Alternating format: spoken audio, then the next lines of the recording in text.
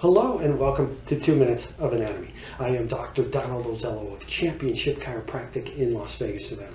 On today's 2 Minutes of Anatomy, I'm going to speak about the brachial plexus. The brachial plexus is a complex network of nerves located in the upper body.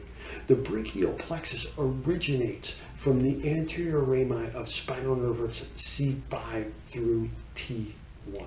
It possesses 3 trunks: the superior trunk, the middle trunk, and the inferior trunk. It has 3 anterior divisions and 3 posterior divisions, and it possesses 3 cords: the lateral cord, the posterior cord, and the medial cord.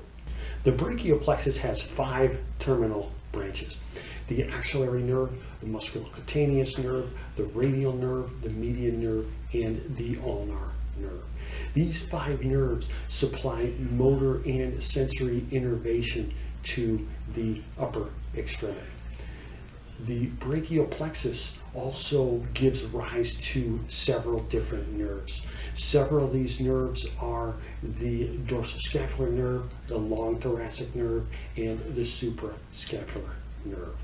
The brachial plexus travels in between the anterior and medial scalene muscles in the neck.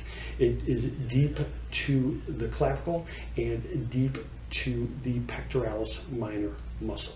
Compression of the brachial plexus leads to a condition known as Thoracic Outlet Syndrome.